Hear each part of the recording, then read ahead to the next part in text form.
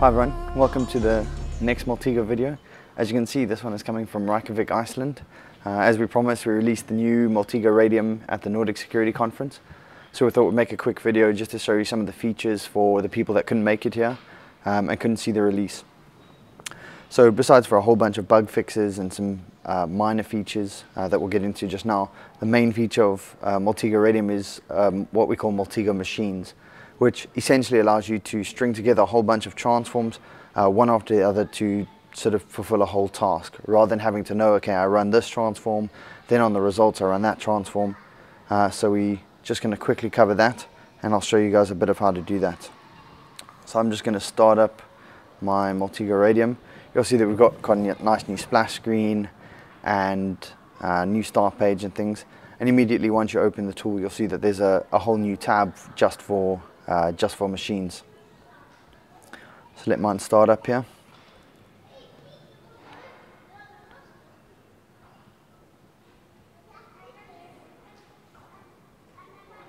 So you can see as soon as you start something, you'll see that there's a whole bunch of machines that we pre-include with the tool. So I'll probably go through a couple of those now.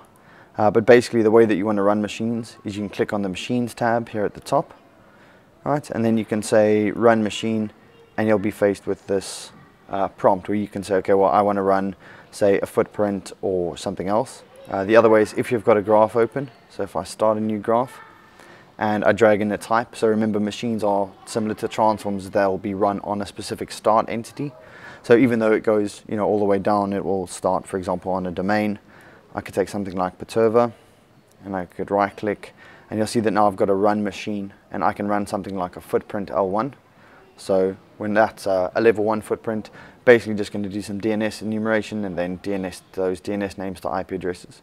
So if I run that on Perturba, you'll see that now on the right of the screen, it's showing you what it's doing, and it's just doing a whole bunch of DNS. Zoom out a little bit, and you'll see those are resolving to IP addresses, and there you can see them all resolving out. IP addresses are now resolving to net blocks, and net blocks I think resolve to AS numbers. So in here on the right you can also see that there's some output saying it's resolving to IP address, computing net blocks, and looking up AS, and that says it's completed. So here you can see, okay, well, all our DNS names resolve to IP addresses, to net blocks, and to ASs. So we did a really quick footprint, and I didn't have to know the sequence of transforms in any way. One of the other machines that we've got is, I'm just going to run it from here now, is a Twitter monitor. So there's two ways that machines can run. One is a sequence of transforms that will run one after the other to get to the final stage of whatever you're looking for. And the other way is that they can run continually as a sort of a time process. So this one, for example, Twitter monitors, I can put in a phrase. It'll then go and find tweets that were within the last couple of minutes, pull out the hashtags, and then redo that procedure over and over again, and remove ones that eventually get too old and are no longer relevant. So if I do that one, I just select Twitter monitor, and I can pick some text that I want to start it on. So in this case, I want to start it on, let's say, London.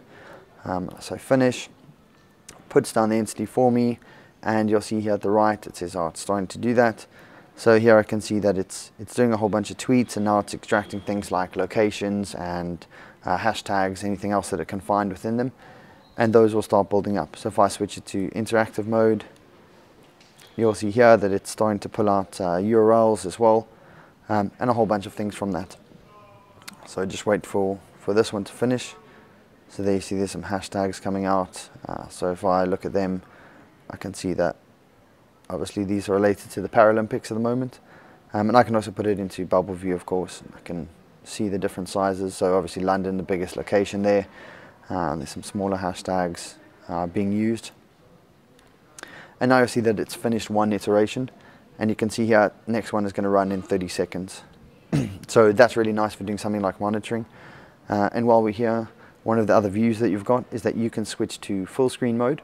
So now if you're doing something in sort of a monitoring environment and you want to keep track of how things are going, so something like this, I can say, okay, I can still use my graph, I still have the same properties, but now I have it in a much bigger screen. So this is primarily aimed at sort of machines that would continually run. So here we just wait for this to start up again, and then that will get you all the new results that are coming out.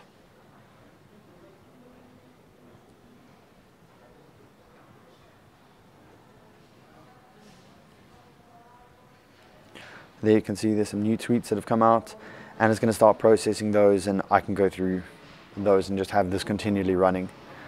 So those are the two basic machines that you've got. Just going to get out of this mode, and you'll see here that it'll just keep running. So I'm just going to stop that machine. Okay, so additionally, of course, you can create your own machine. So if you've written transforms, if you have a certain way that you want to run the transforms that you already have, you can just click on New Machine. Under the Machines tab, you put in the details, so test. I'm just going to put in test here. And my description is test. And you'll see that you've got some options. So I can make a macro, so that's where the transforms are sequenced one after the other to get to the endpoint. I can make it a timer, so that's where it periodically runs, like the Twitter monitor, or a blank machine, which is just going to give me a blank window to type in. But for this case, let's say I wanted a macro. If I click Finish, you will see that it comes up with everything that you need, and I can see all the transforms and drag and drop them. So I won't go too much into detail, but on the screen you'll see that there is a URL that you can go to find a full PDF that describes exactly how to build your own machines and sort of where you can go with them. Then there's some other features that we've got. We find Machines tab, updating, which is really nice. So you no longer need to download the entire client every time. You can just click on here, and you can go to Tools, and you can say Check for updates, and it'll tell you whether there's another update, and you'll get all sort of bug fixes and add-ons that we'll have within the product. And of course, you can disable it if you'd like to. Then we've got some other minor things that within Bubble View, you can now customize the view completely. So instead of having just either based on incoming links or outgoing links, you can now specify your own algorithm to do that.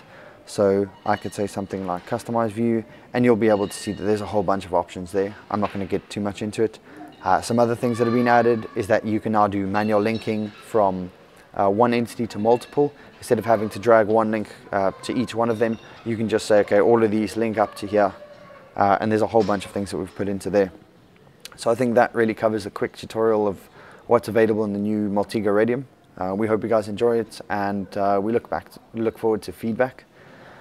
Then the last thing is that, so it's not available in the community edition yet, but as with everything else that we do, it's first pushed out into commercial, and then in a few months' time we'll be moving it into community and updating that client. So it will be there. It's just not available right now. It's only available for commercial clients. Thank you.